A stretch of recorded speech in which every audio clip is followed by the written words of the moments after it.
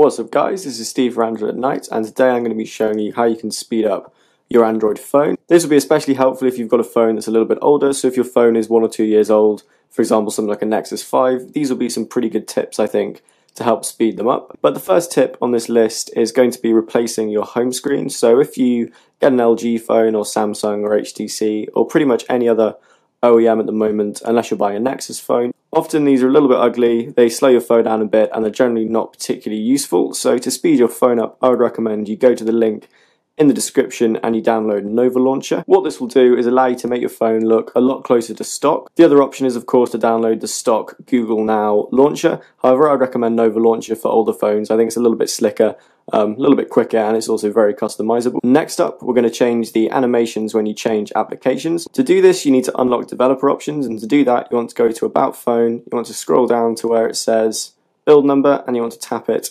6 times, I think, and as you can see, I'm already a developer. This will then reveal the developer options in your settings. You want to scroll down to where it says transition animation scale, you want to open it up, and as you can see, I've got it set to 0.5. This is very quick, it makes the whole thing feel a little bit snappier. Next up, if your phone isn't a Nexus, there's a good chance you're going to have some apps that come pre-installed that you cannot uninstall. So for example, if I scroll down on my LG G4, you can see there's an app called LG Health Agent, and if I tap it, you can't actually uninstall it, you can stop it updating, but if you go just below it, what you can do is disable it, and this will effectively freeze the app. As you can see, this is as good as uninstalling, it'll mean the app isn't running in the background and it should speed up your phone. Next is something really simple, just make sure that your phone is actually updated to the most recent version of Android that it can run. So on my Nexus 5, you can see I've got a notification telling me there's a 6.0.1 update for my phone. If you want to check to see if your phone has an update, you can go into your settings, scroll down to the bottom, go to About Phone, and there should be a System Updates option that you can check. Next up is a tip for your home screen.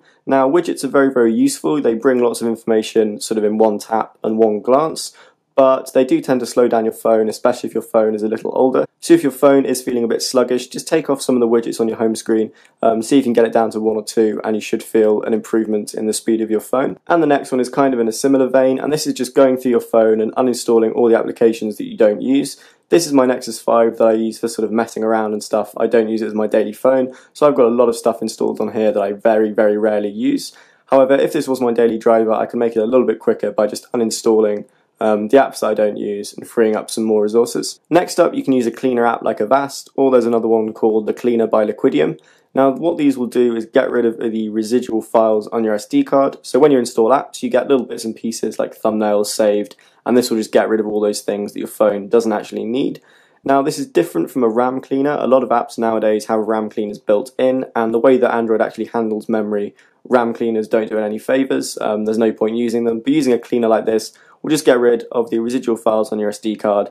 And as you guys probably know, when your SD card starts to run out of space, your phone starts to get sluggish, things won't install, and this will just make sure everything's a little bit smoother. And of course, the final option is to root your phone. Now, especially if you've got a slightly older device that is no longer supported, you can root your phone, go to somewhere like xjdevelopers.com, and there'll be a link in the description. You can find guides to root your specific phone, and you can see if there's any custom ROMs that you can install. These custom ROMs are often a lot quicker than the OEM ROMs, and you can use them to get something closer to a Nexus experience on your phone, and generally that will mean it's a little bit quicker. And if you're rooted and you know what you're doing, you can install a custom kernel, and this will allow you to underclock or overclock the CPU, which will allow you to make your phone either have more battery life or feel quicker. So there you are guys, those quick tips on how you can make your Android phone a little bit speedier. Let me know in the comments below if there's any tips for speeding up your phone.